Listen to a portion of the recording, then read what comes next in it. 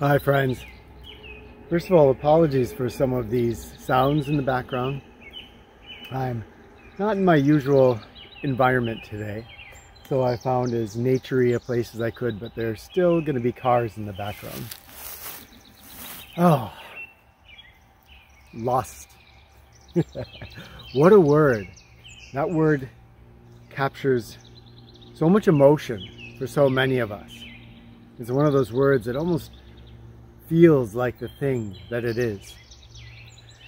And for so many of us in today's world, it is something that has a powerful influence on our life.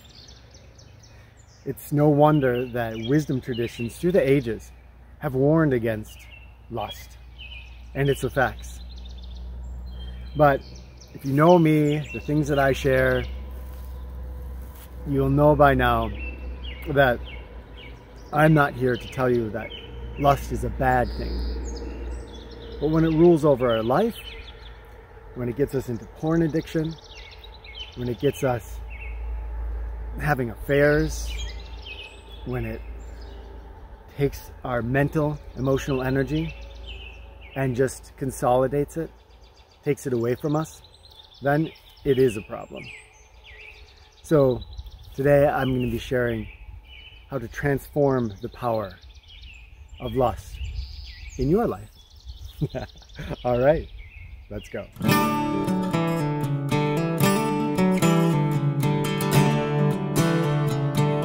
Hi friends, my name is Kenton Whitman, and together with my family, we aim to share wilderness skills, mindfulness practices, wild edible plants, family adventures, and skills that break you free from the limits of civilized life.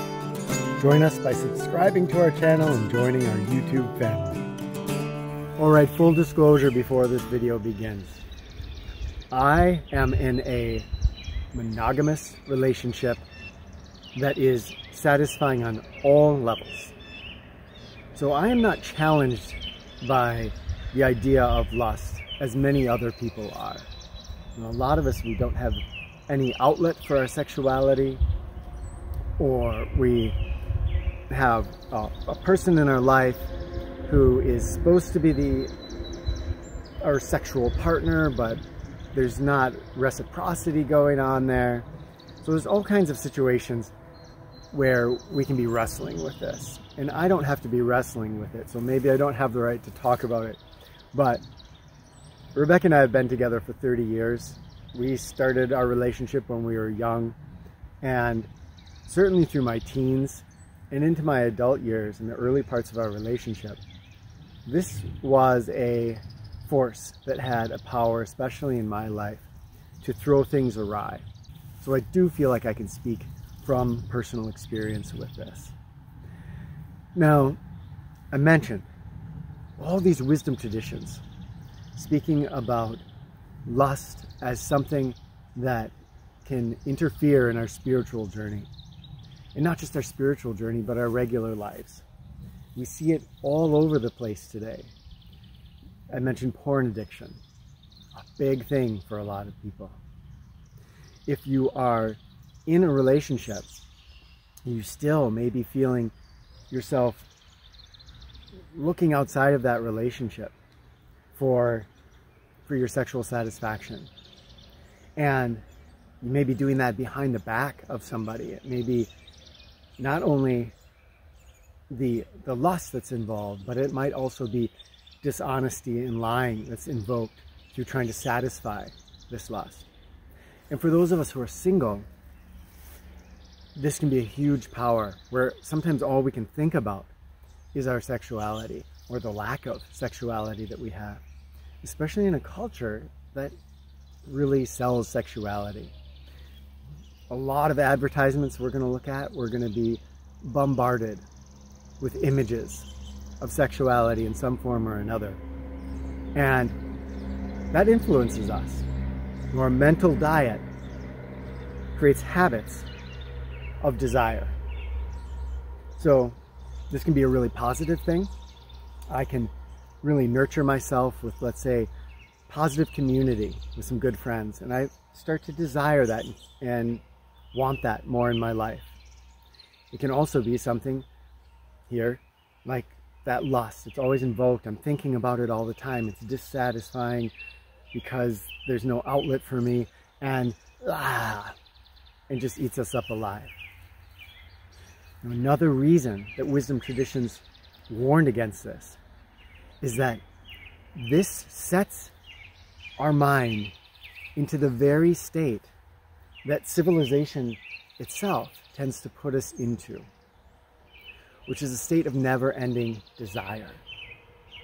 It doesn't have to be sexual desire. Most of us have experienced this.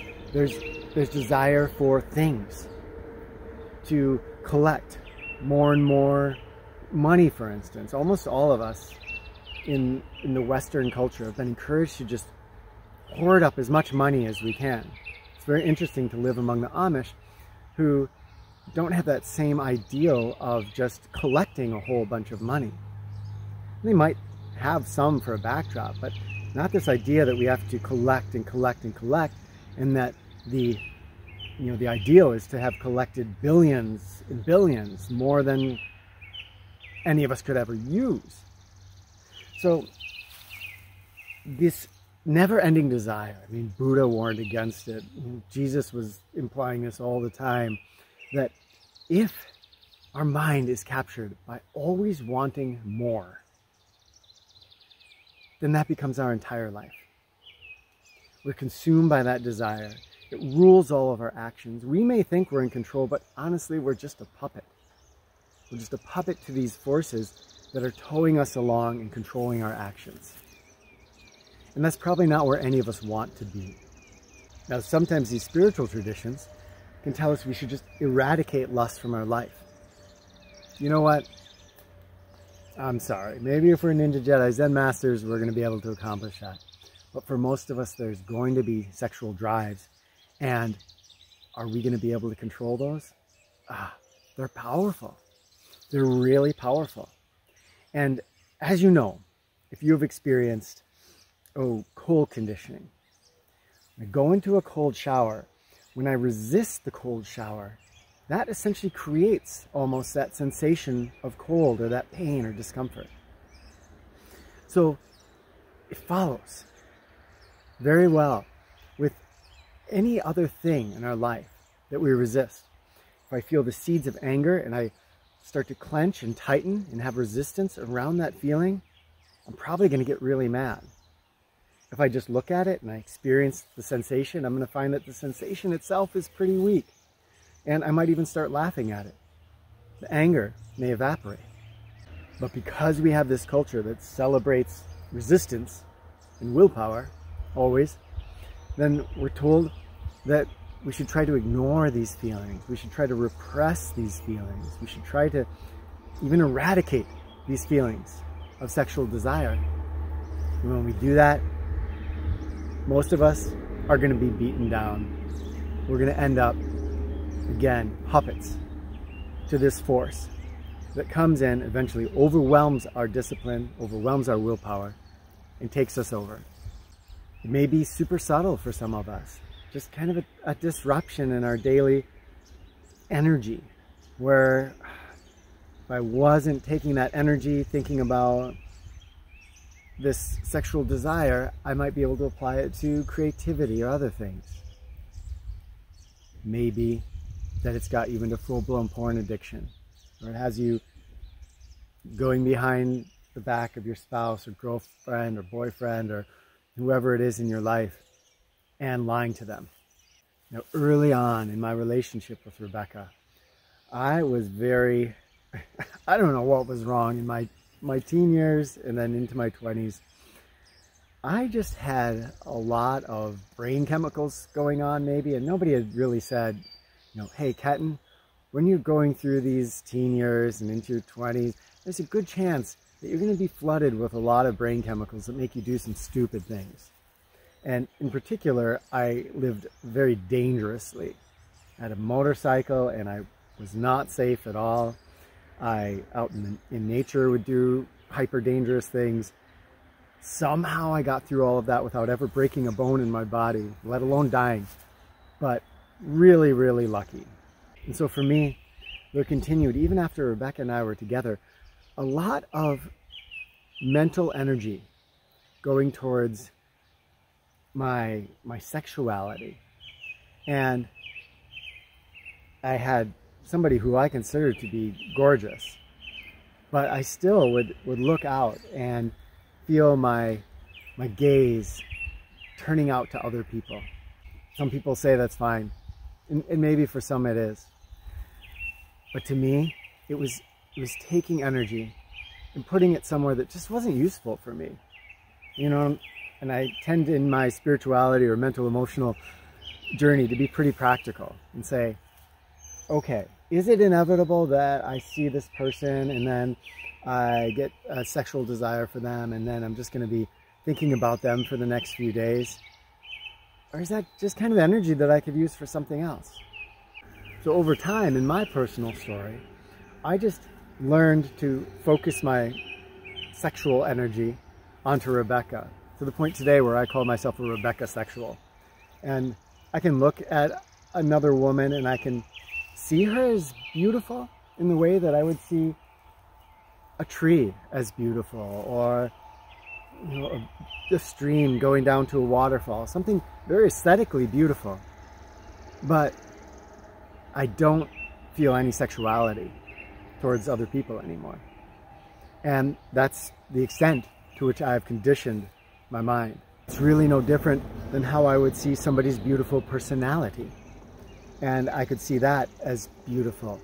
I wouldn't have a sexuality oriented to it. I can appreciate beauty in so many forms, but because it doesn't have sexuality attached, it has allowed for me to have a broader definition of beauty.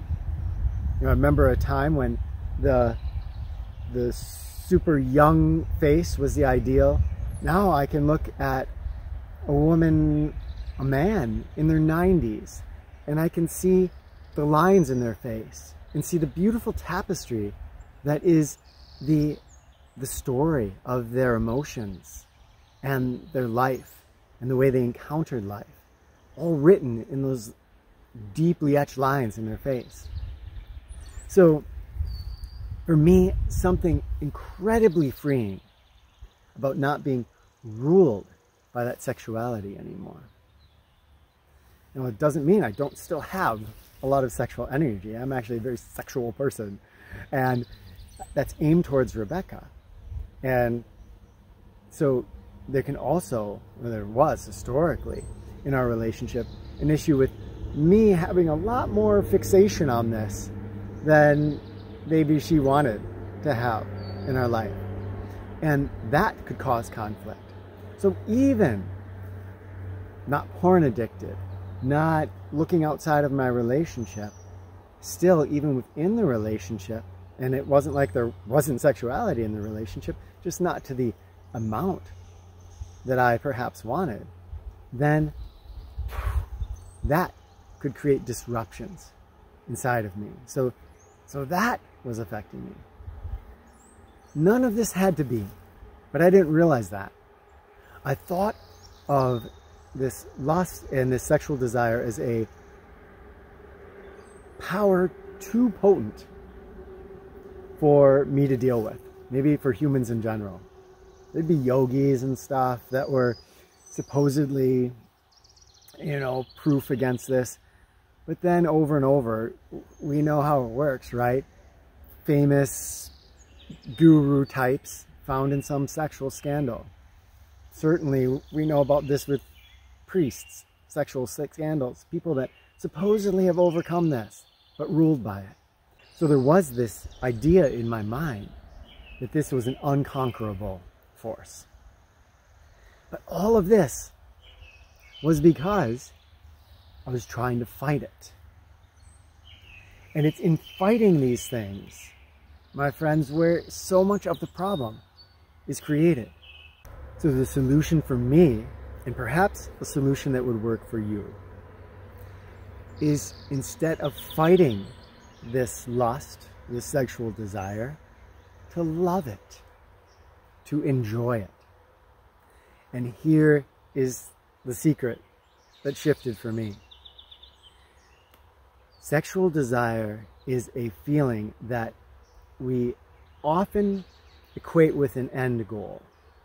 And because our minds are very conditioned, culturally conditioned, to be almost obsessed with the end goal, usually sexual desire must end in orgasm. That is what we are feeling inside. But here is something that was a bit revelatory for me to suddenly realize in my life, and that's that the desire itself is an enjoyable experience. If that is my feeling, then wow, suddenly everything shifts. If it doesn't have to end in a goal, then I can just enjoy the sensation. So for me, in my life, in my experience, I can look, and I honestly, I do this. I can look at Rebecca, have feelings about her and desires about her and imaginings about her. And I say, is this worthwhile in my mental activity? And I've chosen, yes. I enjoy the sensations of having that desire for her. And it tends to just keep me focused. So it's a powerful focuser where I can have my attention on her, not be off and mindless, thinking about some whatever. So my attention goes to her, an appreciation of her, not just of what I perceive to be her beauty, but also that desire that I feel for her. And this adds a spice to my entire day. And I can be mindful in it, I can appreciate it and enjoy it. And if whatever happens in our day and there's not going to be some sort of fulfillment of that sexual desire, that's okay, because the experience itself, just the desire, is an enjoyable thing. And this happens as we start to shift our mind out of that goal orientation and start to appreciate the moment we're in. Now here's where I'm going to plug a meditation practice. And to me, this has become basically a necessity, especially for all of us who aren't at super high level of awareness, because this is basic mind training. And it's the same way I would plug walking or doing some sort of movement. Got to move this body or it's just going to deteriorate. We have to move our mind or it's just going to deteriorate. And we can move it through doing intellectual things, but meditation is a special sort of movement because it is the one thing that makes us aware of what's going on up here.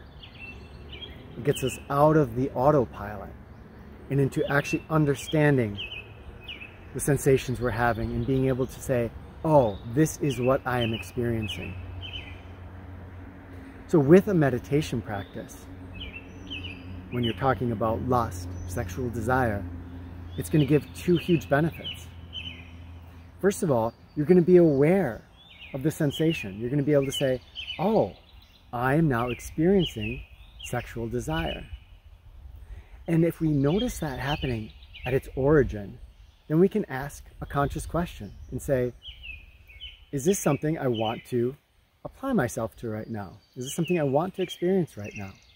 Because we have the choice, especially at that origin, before it's overwhelming us, to say, I'm going to turn my mind over here instead. So for me, I might see Rebecca in some of the stuff she wears in the morning, and I might look at her and feel that little origin and say, I'm going to go into appreciation mode. And I'm going to tell her how much I appreciate her, and she likes that, and it's just a very mutual, fulfilling experience. But I'm conscious about it. It's not something that just happens, that I find myself pulled into involuntarily. Because the meditation allows us to recognize our mind state, then we can begin to recognize sexual desire in ourselves. And the more we recognize it, the more we can back up until we recognize it at its origin. when it's really small and tiny. Now, the second thing that meditation is going to do for us is that meditation, especially if you're practicing some sort of a focus meditation, where you take your focus and you purposefully put it onto something. Different than the meditation I was just talking about, where we focus on awareness of just whatever's happening inside of our mental sphere. This is purposely focusing our mind. And what that does is it gives us the ability to shift. At first, when I feel very low level sexual desire, it gives me the ability to make that shift to something else if I don't want to be lost in it. If I develop that skill more powerfully, eventually, even if I'm feeling a high level of sexual desire, it allows me to stop and say, wow, this has been a really good sensation. I've enjoyed it. And now I'm going to take a few breaths and I'm going to change my mental focus. And that is a power we all have, but we have to develop it. So to transform lust in our life is a 3-step process. The first is to develop this awareness through awareness-based meditation. To do this, we just sit down, we lay down, whatever it is, and we just pay attention to what's happening in our mind. And we notice when we get swept into it and carried away by a thought, and when we can step back and just observe the thoughts. And what we're aiming for is to step back and observe the thoughts. Every time we find ourselves carried away down a mental roadway, we just come back to that observation. And it doesn't matter if at first when we start this meditation, we are lost 90% of the time in mental stories. If we can step back once or twice in a 5-10 minute meditation session and observe our thoughts for even a few moments, that's going to give us a tiny taste of it. And then it will grow as we go along. Do this long enough and we start to love the sensation of meditation, which gives us a little bonus trick here that I'll explain in a moment. So now, as I start to develop that tool of being able to be aware of what's happening mentally, then this next step can happen, where I start to become more present moment in my life. And I don't become present moment in my life by trying to be present moment. I become present moment by simply soaking into whatever experience is happening. In the same way that during that awareness meditation, I can find my mind being mentally taken off on autopilot down a path, and I find there's a direct correlation to my regular life, where I can find that I'm sitting talking to someone, but my mind has gone off somewhere else. And then I can bring myself back to just being the present observer, to appreciating that I have this friend, that I'm able to communicate with them, that there is this moment of life where I'm able to breathe and be here and experience being alive. As I make that a practice of soaking into the moment I'm in, then more and more I'm able to appreciate the experience I'm having, even if it may be, quote, unpleasant in some ways. So that's the moment when we get into a cold shower and we love it and it's amazing. Or that we get a scratch from some briars and we look down and we see the blood flowing and we feel the brightness of the pain, and it's not a bad thing. So this is available to all of us. It's just soaking into the present moment. And with lust or desire, it means that even though lust or desire right now might have an aim towards must end in orgasm, we find ourselves more and more able to experience this part. So in soaking into the present moment, I cultivate this ability to enjoy the process I'm in and not always have to have an end goal, a successful end goal. As this develops, it bleeds out into the rest of my life so that I can enjoy the process of reaching for a goal, a personal, maybe a fitness goal. But if I don't achieve it, I'm not going to spend a lot of time self-punishing I'm just going to reset my goal, recalibrate, and move onward. So you can see there how developing this skill is something that applies to your whole life. And we can see how sexual desire can either condition our mind to that never-ending desire that our culture celebrates and tries to lure us into with every advertisement, or we can enjoy the process we're in. That doesn't mean that we can't reach for a goal. We can't hope that there is something out here at the end. But this is not what all of this is about. All of this is just as important as that end goal. And then finally, that third step is developing the mental focus.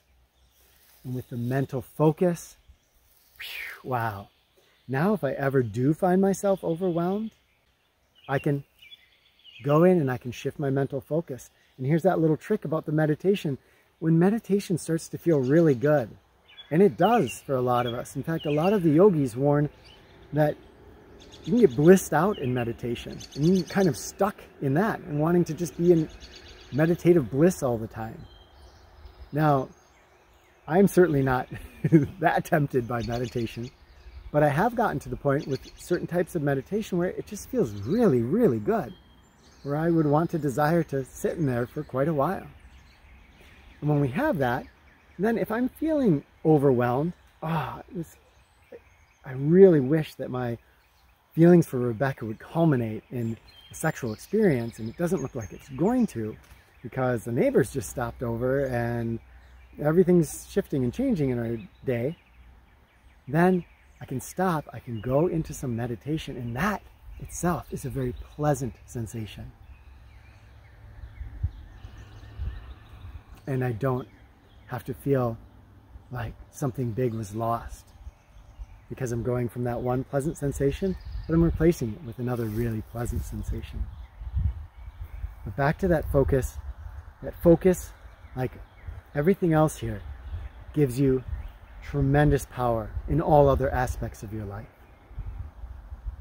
So in this way, perhaps we can look at lust in our life, if it is a force that you wrestle with, and instead of saying, I wish this was gone, say, what a gift that I can experience this. What a gift, because this is not only a pleasant experience that I can have in my life, that can add spice to my daily experience, but it is a perfect training tool for life in general. Because if I follow this three-step method and I practice developing awareness of my mind's activity, and I practice soaking into the present moment and enjoying it and loving it for what it is, and I practice learning to focus my mind where I am telling it to go, with those three tools, we get back into the driver's seat, essentially. We become the helmsman, the helmswoman of our own ship. And the surprise for most of us when we get there is that we find that even though we thought before that our ideas were our own ideas and our desires were our own desires, and the things that we wanted in life, maybe even our life goals, were our own life goals, we often discover at that point that those things weren't really ours. They were given to us by cultural forces and never really examined. That mind can be broken through to. It might suddenly see, wait a second, this actually isn't how I think about the world. Maybe I've just been taken for a ride. Maybe I've allowed my mind to be controlled by some of the ultra powerful forces of control, of attempted mind control in our culture. Every advertisement we see is attempting to manipulate our sense of desire, our mental state. And advertisements, that's not the only place it's happening. So many forces, ideas, and currents that run through our culture that form who we think of as ourselves. But we can get back into the helm. And when we do, wow, It's amazing. When we do, it feels like suddenly we're alive again, and this huge weight comes off of us that we've been carrying, that we didn't even realize we were carrying. It was the weight of all this baggage, this kind of control, this stuff that was just weighing us down. So share in the comments if you've had battles with that force of lust, and if this idea resonates with you, of instead of fighting it or trying to eradicate it, of loving it. In fact, developing our mind so that we can love a very wide variety of sensations in our life. And that we don't have to have our mind projecting to some distant future goal, but we can just love the moment we're in. Soak into it, immerse ourselves in it. I'm really excited to hear your thoughts down in the comments. And as always, I get to learn from you, we get to share. It's beautiful and amazing, and I'm very grateful for all that sharing that people do. All right, my friends, love to you all, and we'll talk with you in the comments. And by the way, I haven't taken that advice that I hear from so many YouTubers to always tell people to please subscribe, hit the bell, and share. Hopefully, if you like this content, you're going to do that. But sharing apparently does make a big difference. And if you find this content valuable and you think that sharing it out with the world is important, you can help this channel grow. And you can help these words get out to the world by sharing with anybody that you think might benefit from it. One more little bout of love. Grateful for you all.